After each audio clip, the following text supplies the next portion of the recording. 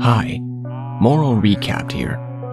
Today I'm going to explain about an episode, True Love, from a thriller series, Girl from Nowhere. Spoilers ahead. Watch out, and take care. The episode starts with a young teen girl in a student's uniform on the one side of a high wall. She rests a handwritten note on it. On the other side, a young teen boy in a student's uniform takes the note and reads it. The note says that soon they will study together. He gives her back something that seems like a meal, and they depart. A female narrator voice takes over and says that love relationship in school is an all-time problem. Why do they forbid it though? Are adults afraid of it? The camera pans left until it shows another female student sitting on the outer edge of a high window. There are boards which describe the proper way for the girls to dress in school and the proper way to be respectful. From what it seems, this school is an all-female school. One of the female teachers, Miss Nanno, is speaking with the school's headmaster and is telling him that they shouldn't merge their school with the boys' school. The headmaster says that he has run out of choices because there is a lack of funds. Nanno claims that their school is virtuous and it produces traditional ladies. If their school gets mixed with the boys' school, it will be defiled. Those boys are like termites and will corrupt the school. The headmaster says that he can't do any different. They need the money to keep the school running and pay the teachers as well. Nanno insists and throws some notes on his desk. Those are notes exchanged amongst boys and girls. The headmaster looks at one of them but doesn't seem much bothered. He smiles and he says that those boys are more outdated than he thought they would be. Eventually, the merging is going to happen. He is not asking for Nanno's permission.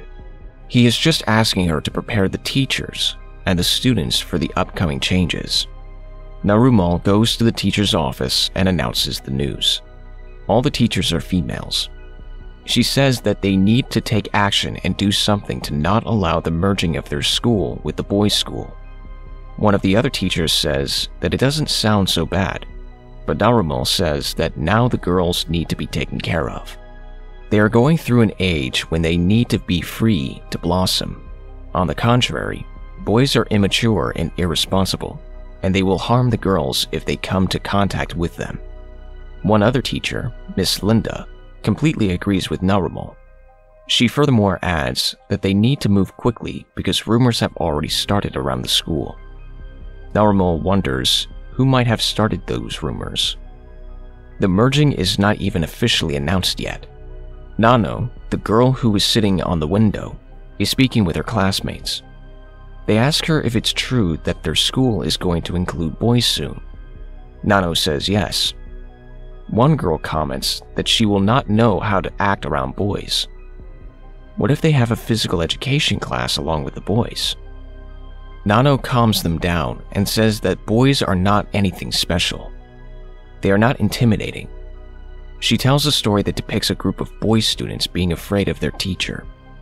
A superimposition fills the screen and writes the 12th rule of the school, which is, girls are not allowed to laugh with the boys' jokes. The merging has happened and now boys are present in the previously all-female school. A group of boys and a group of girls come close to each other. Nanno helps things out and makes the introductions among them. She also gets Namning, who supposedly has been in the school longer than Nanno, to give the boys a tour of the school. The group of boys and girls walk together and Punjang, one of the boys, cracks a joke. The girls laugh shyly, and Nanno says that the boys are funny. Nanno purposely does everything in her power to bring the boys and girls together, while Miss Linda is watching them and taking some pictures on her smartphone. Miss Linda shows the pictures to Miss Nanno and asks her what they should do. Miss Nanno says she has her own ways of dealing with such issues. The students have assembled in lines and Nanno is announcing the rules, since this is the first day that boys and girls will study together. She calls her rule social distancing. First of all, students will not even be allowed to form mixed lineups. The girls will line up on her right arm side, and all the boys will line up on her left arm side. Furthermore, the classrooms will be split into boys' and girls' rooms. They won't study in the same classroom. While the girls study, Miss Narumo makes the boys run around to keep their minds busy. Plus, chocolate and caffeinated drinks will be forbidden from now on, because they will potentially arouse the boys and increase their sexual desire. Another superimposition fills the screen and announces rule number 34. Boys are not allowed to say the word milk. Instead, they will use the phrase pasteurized drinks. At the school cafeteria, the boys and the girls are eating at separate tables, while Miss Linda is watching over them. Nanno tells the other girls that she is part of a group in the Line app, and she adds them to the group so they can all text each other. Pob asks the girls for some milk, and Nanno slides her carton of milk towards him. Miss Linda takes note of it and takes Nanno's phone out of her hands. Miss Linda takes Nanno to Miss Narumo and shows her the text messages. Narumo is not happy with it. Another superimposition presents us with rule number 41. It is forbidden for the girls and the boys to chat. If anyone gets caught, their account will be suspended. Later that night, we see Miss Narumo at her study room in her house. She takes a look at a picture of hers when she was young, sitting with a female friend and eating ice sticks. That gets a flashback started, and we are taken to that exact moment. Young Narumo tells her friend that she wants to be a part of the education system and return back to this school as a teacher. When we return back to the present day, Narumo is holding an award in her hands for the Best Teacher of the Year 2019. She texts Linda and thanks her for everything she does for her. Linda replies that she would do anything for Narumo. A new superimposition presents us with rule number 76. It is forbidden to show any feelings towards the opposite sex, whether it is face-to-face, by texting, or even by thought. Nanno is texting on her phone, and her friends ask her how she does it. She is blocked on the Line app, but Nanno has downloaded a new app called True Love, which doesn't reveal the student's identity, so the teachers won't know who is talking to who, or even if it's a boy or a girl. The other girls download the app as well. All the students are enthusiastic about this new app, and everyone starts using it. They use all kind of funny usernames and text each other. Narumo calls Nanno in her office one more time and asks her if she is the one who started this True Love app madness. Nanno admits it, and Narumo tells her that she needs to delete the app because things may get out of control. Some girl might get pregnant or lose their virginity. Nanno says that deleting the app is not a clever move. The app doesn't show any identity, but the teachers can still monitor the student's activity. If things are going to be out of control, they can interfere and stop it right away, except if the teachers themselves are afraid of getting out of control by using the app. Narumo is hooked and tells Nanno to spread the app even more and report to her about its usage. Narumo downloads the app and creates an account under the username Empty Vase. She is immediately matched with a user whose profile picture is a flower. They exchange a couple of messages, and they kind of connect. Narumo raises her head, and we flash back to her old-time memories.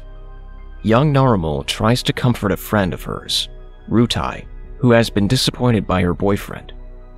Rutai's boyfriend comes into the scene and asks for forgiveness. The girl leaves Narumo's embrace and returns back to her boyfriend. Narumo tries to hold on her hand, but Rutai leaves her for her boyfriend.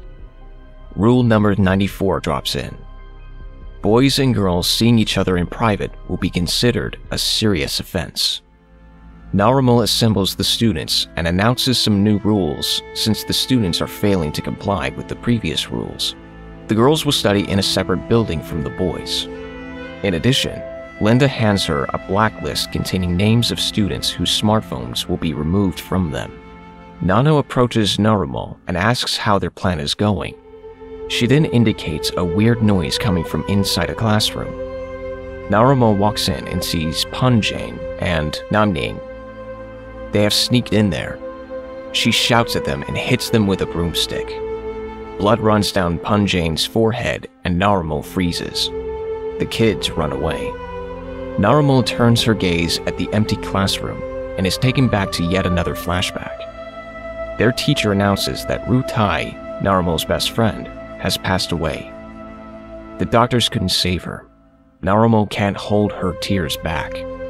The camera spins around and returns us to the present day. The headmaster calls Narumo in his office and tells her that the kids were just tutoring each other. Her aggression might get the school in trouble if Punjane's parents decide to sue them. He fires Narumo completely. The next morning, the headmaster assembles the students so Miss Narumo can say goodbye. She starts her speech, but then Nanno takes her phone out and does something on it. All the identities of the users are revealed, and now everyone can see who their match is. The students run around to get closer with their match. As for Narumo, she has matched with Miss Linda. Linda tells her some nice romantic words and compliments her spirit. Narumo is hesitant at first, but Linda insists by saying that love is love, no matter where it comes from. They don't have to be ashamed of it. Linda gets closer and kisses Narumo. She kisses her one more time, and Narumo gives in. Nanno turns around and walks away like her work here is done. On her way out, she gets a notification. She is matched with another female student, who, by the way, bumps upon Nanno. Nanno turns to the camera and smiles. Subscribe to see more videos like this. Turn on the notifications and leave a like to help the channel grow. Thanks for watching.